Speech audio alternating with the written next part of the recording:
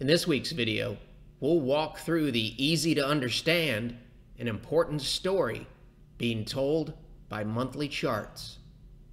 To view the video in full screen mode, use this icon in the lower right hand corner of your video player. To improve the clarity of the charts, use this icon in the lower right hand corner of your video player. It's a monthly chart of the S&P 500 index as of the close on November 30th. Since monthly charts only record one data point per month, it is best to review them once a month and at month's end. We know the S&P has been in that long-term consolidation box. We broke above the box. This looks like somewhat of a retest, and we printed a higher high above this high in the month of November. This indicator down here is monthly MACD. If we zoom in a little closer to MACD in the present day, we can see, much like many of the charts that we've covered in recent videos, there's a lot of indecisiveness here. Bullish cross, bearish cross, and now we have a bullish cross at the end of the month. So we have indecisiveness relative to trends and momentum. However, the bulls won the battle at the end of the month. All things being equal, if you're a bull, you'd prefer to see black over red. If you're a bear, you'd prefer this look here with black underneath red. If we take a big step back looking at a monthly chart going back to 1993, and this again is monthly MACD, and mark this chart up in somewhat of a noisy manner, but it's easy to understand. The red vertical line here denotes a bearish cross on MACD, telling us that momentum is waning and the trend is waning. The green vertical lines shown, these are the bullish crosses on MACD, where black goes above red. For the most part, when you get a bullish black over red signal on monthly MACD for the S&P 500, after that, the probability of good things happening is higher. Here's another bullish cross. After that, good things happened. Here's a bullish cross here in 2003. After that, good things happened. Cross, good things, bullish cross, good things. We have a bullish cross again in the present day. When we get a bearish cross, typically you get either sideways movement or unpleasant movement. Bearish cross, unpleasant movement, bearish consolidation, bearish here, and we've had a mixture of pain and consolidation in 2015 and 2016. Our confidence in any signal, chart, or indicator rises. We're more confident when we see similar things on multiple time frames. So when the daily, weekly, and monthly charts are all telling us the same things, our confidence is higher. Monthly charts tend to be late. We tend to use them more for a confirming signal. You can see here in 2009, you get the bullish cross. It's late to the party. The S&P 500 has already rallied strongly off the low. And in the present day, if we look at our accounts, we haven't been waiting for this bullish cross, but it is good to see, and it does tell us that the monthly charts are starting to line up with what we've seen on both the daily and the weekly charts. While this is a relatively short period in market history, it's pretty easy to see that the present day long-term consolidation probably looks most like the period that we've talked about many times in the past, the 1993 to 1995 period.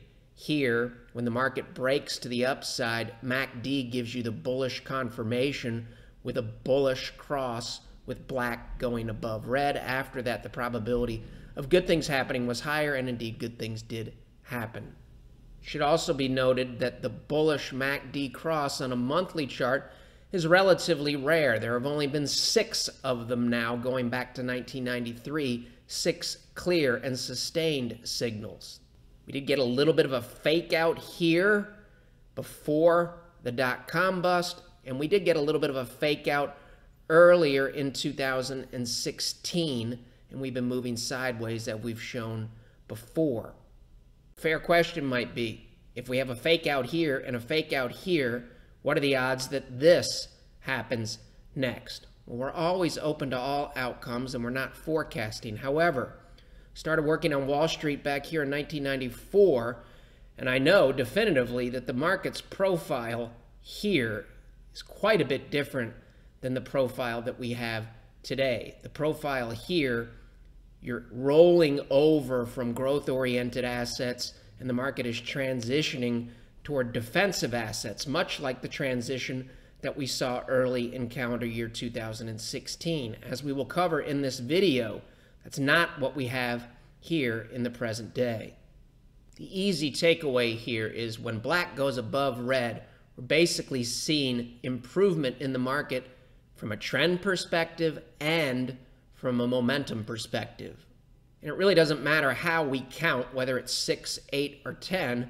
The reality is it's a relatively rare occurrence to get a bullish MACD cross on a monthly chart. Since we understand the basic concepts here, we can move much more quickly through these charts. This is the NASDAQ at the end of November. Still somewhat of a tentative look, but black did close above red, and a bullish cross was nailed down at the end of the month. Momentum and trends in the Dow are much more favorable. When we have more white space between the two, that denotes a stronger trend and stronger momentum.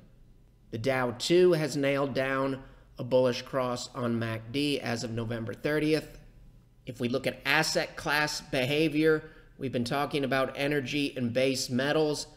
Energy has black above red on the monthly chart. Base metals has the higher probability look on the monthly chart. We've covered SP high beta quite a bit since the election. Here, or underneath, this is the lower probability look here in early August. And now you can see somewhat of the transition with the trends and the momentum improving for higher beta sectors or economically sensitive sectors, especially relative to defensive sectors. Here's an example of an economically sensitive sector.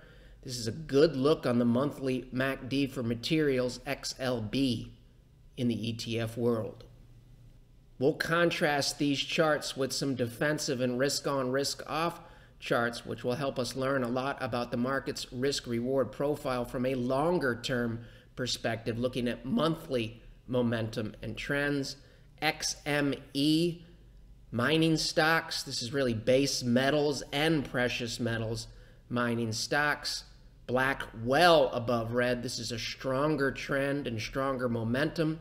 Copper looks like it's turning up here and starting a stronger trend late in calendar year 2016. Small caps, a lot of white space between the black and the red lines here, and a monthly higher high. Same thing with mid-cap stocks. We've talked a little bit about the Trump platform in recent weeks and how that might benefit small caps and mid caps relative to large caps. This looks good as well. We have a lot of sector rotation going on, so your S&P 500 and your total stock market and your equal weight still have a good look. We have black above red, but there's more hesitancy in here because the defensive sectors are built into these ETFs. How does the look of the total stock market for monthly MACD as of the close on November 30th compare to some defensive assets such as bonds? If we look at TLT in isolation, you can see heading into the election, we still had positive trends and positive momentum from a longer-term perspective as measured by monthly MACD. Now we have the bearish cross where black is below red and red is rolling over here. This is TLT as of November 30th. If we look at it from a risk-off versus risk-on perspective, you can see it too is rolling over in favor of energy over bonds. Looking at defensive instruments here, the VIX Fear Index also has the bearish MACD look. Utilities, with the thought of interest rates rising and maybe higher inflation, rolling over this month, that nailed down a bearish monthly MACD cross, XLU, as of November 30th. Obviously, these are longer-term signals, and they really speak to probabilities looking out months and years. These charts don't tell us much about what's going to happen next Monday or next week. Defensive consumer staples were a darling earlier in calendar year 2016. Now we have a flip where black is below red on the monthly chart. If we look at risk off versus risk on, so we're comparing the consumer staples sector that's within the S&P 500 to the entire index, this is telling us that the probability of good things happening for the S&P 500 index looking out months and years with this look is higher than the probability of good things happening for defensive staples, especially from a relative perspective. Defensive staples under this scenario could go up, but the odds are that the S&P 500 index would outperform defensive staples. Healthcare, another defensive sector within the S&P 500, black below red. Healthcare versus the S&P 500, this also favors the broader index relative to the more defensive sector. If we flip it over now to risk-on stocks relative to risk-off bonds in 2016, you can see the transition here. Our monthly MACD really favors bonds from a trend and momentum perspective over stocks. That's not the case anymore with the black line turning up, the red line turning up, and we get the bullish cross on monthly MACD. And we have white space in here now, and that's in the history books. It can't be erased for the month of November. How does this look here as of November 30th, so just 2 calendar days ago, compare to the look of monthly MACD for stocks versus bonds at 2 major turning points? This is the exact same ratio with the exact same monthly MACD. You can see late in calendar year 2007, you get the bearish cross. That was very, very helpful. Really bad things happened in calendar year 2008. And when trends and momentum started to improve in 2009 in favor of SPY over TLT, black turned up, red turned up, black moved above red, and then we had white space here telling us that the probability of good things happening in terms of stocks outperforming bonds was higher here than it was here. It's fairly obvious the present day in 2016 looks much more like this favorable turn in 2009 than this unfavorable turn late in calendar year 2007 before the financial crisis. We'll cover a few charts here that can help us with basic concepts on comparing sectors head to head. We did reduce our tech exposure a little bit late in the week, probably moved it roughly from about 14% of our portfolio down to roughly 12%, and that includes the entire portfolio.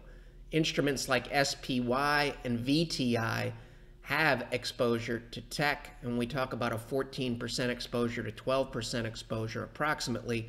We're talking about the weighted average of our entire portfolio looking at tech exposure in all of the ETFs. So this is VGT relative to materials. You can see the ratio made a lower high here, and in calendar year 2016 we have a bearish cross. It looked like tech was going to try to turn again and make a bullish cross, but it was pretty much rejected here. And as of December 1st, we have that bearish look. December 1st for VGT relative to XLF, and of course this looks very, very similar to the chart at the end of November. This is tech relative to financials. The look has flipped from favoring tech from a trend momentum perspective long term to now favoring XLF or financials. Doesn't necessarily mean we're down on tech and we still own tech. It just talks about weightings. These charts are telling us it probably makes some sense to maybe cut back here and add a little here and add a little here. Same could be said for several other sectors within the SP High Beta ETF. Speak of the devil, Tech VGT relative to SP high beta. You can see we just recently had the transition here favoring the higher beta sectors over the technology sector. Same thing with base metals. This is a relatively strong trend with relatively strong momentum in favor of base metals over tech. When we look at these type of charts, we're talking about the probabilities of base metals outperforming tech. Under that scenario, base metals and tech can both go up. Base metals might go up 20% and tech might go up 10 as an anecdotal and hypothetical example. Technology has been duking it out versus mid caps here. The ratio makes a higher high and we have a negative momentum divergence with MACD monthly making a lower high. We also have the bearish cross in favor of mid caps over tech. Same story over here. This is a divergence price. The ratio makes a higher high. MACD makes a lower high. And now we have white space and a bearish look. If you're relatively new to the market, you might not know that the ratio of green to red days during an uptrend is basically the same as the ratio of green to red days during a downtrend. The difference is your green days have higher magnitude of gains than the magnitude of the losses on the red days. But the number of days, green versus red, is relatively consistent in both uptrends and downtrends, telling us that an individual day, such as December 1st, doesn't tell us too much about the longer-term trends. The moving averages can help us with that. December 1st, 2:17 p.m. Intermediate term trend trying to turn back up with the 50. The 50 is above the 200, and the 200 recently turned up in June here as we migrate from a defensive posture to a more growth-oriented posture in our portfolios. We already showed the monthly box as of month end for the S&P. Similar situation with the NASDAQ. Even though the NASDAQ has shown some relative weakness the past couple days, it was able to close and make a higher high above this high here as of November 30th. The longer price stays above the box, the higher the probability of good things happening. Similar situation with the Dow. We entered the box way back in 2013. We closed the month with a strong buying power candle at an important place, an area that acted as resistance in the past. If we flip over to high-low close bars here, you can see also the Dow closed near the high on the bar at the end of November. If we look at somewhat of a generic example here, we know from past videos that harder periods or consolidations are often followed by easier periods, harder followed by easier. If we add the labels back to the chart, and this chart came from this Twitter feed, you can see the Twitter handle here where my cursor is. This is a long-term chart of the S&P 500 index. And market fractals tell us that markets behave on monthly charts in pretty much the exact same manner as they do on 1-minute charts. Therefore, even this long-term consolidation here in the S&P 500 that dates back to the peak in the year 2000, the longer a market goes sideways, in this case, this is 13 years of sideways movement, the bigger the move that we can expect to get. In this case, you have 8 years of sideways movement. This box here is significantly longer than this box here. After that, good things happened. Our intention is not to forecast here. Our intention is to say we should be open to better than expected outcomes as long as price stays above the 13-year consolidation box and as long as we have numerous long-term, short-term, and intermediate-term signals that show trends going from a bearish bias to a bullish bias, including the signal that had only occurred 10 previous times over the past 35 years. We know in the present day, our generic and for illustrative purposes only 30, 40, and 50 week on the S&P 500 looks good here. This is indecisive. This looks better December 1st. You can see the turn that we've been talking about. This is weekly SP high beta relative to SP low volatility. This favors defensive sectors. This is the transition over to economically sensitive sectors. You can see here we were indecisive heading into the election, and after the election we've moved away from the green line. We've talked about how Trump's platform might benefit financials or XLF. The longer a market goes sideways, the bigger the move that we can expect to get.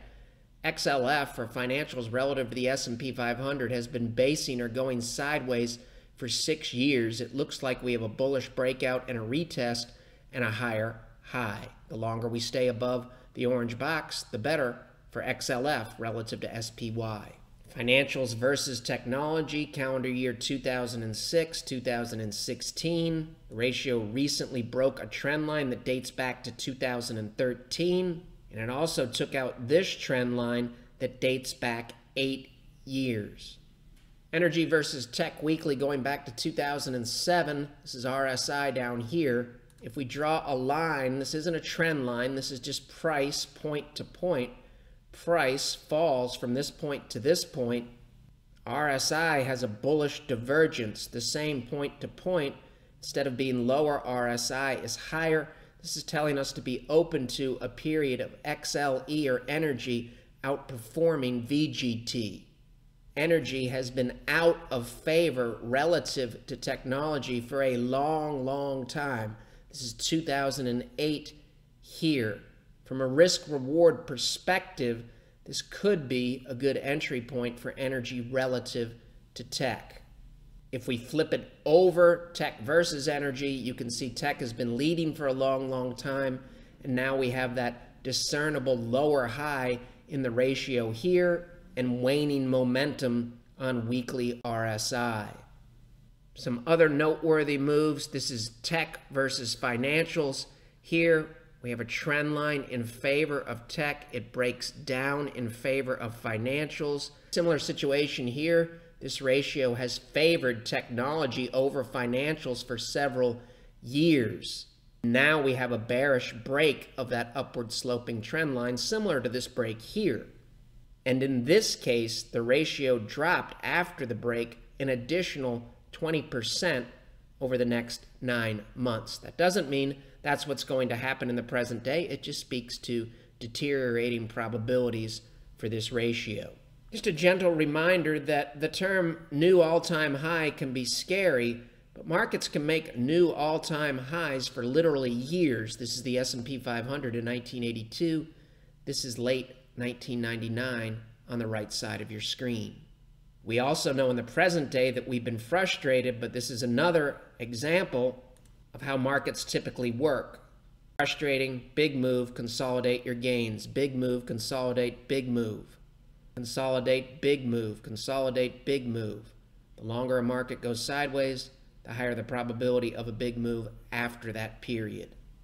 When markets are inside of these indecisive consolidation boxes, whether that occurs on a short time frame, an intermediate time frame, or a longer time frame, there's more uncertainty and risk in here. But once you break out either to the upside or to the downside, and when you're seeing numerous long-term signals similar to the signals that we've covered in recent weeks and months, this quote starts to apply once you leave the box. They tend to confuse short-term volatility with long-term risk. The longer the time period, the lower the risk of holding equities. People focus too much on the short term, week-to-week and month-to-month price changes, and don't pay enough attention to the long-term potential. As long as the facts that we have in hand look similar to the facts that we have in hand today, this quote really applies in terms of our view.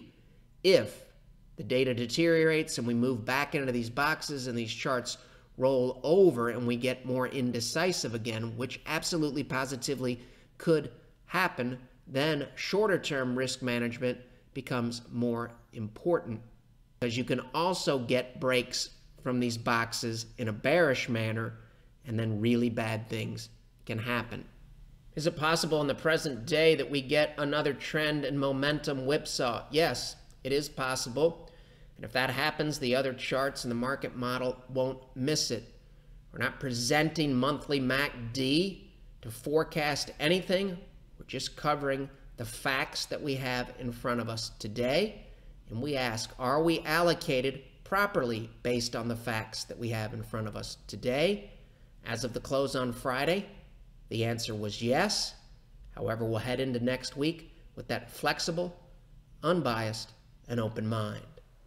How do we track all of this and convert it into a usable and actionable format in a reasonable amount of time?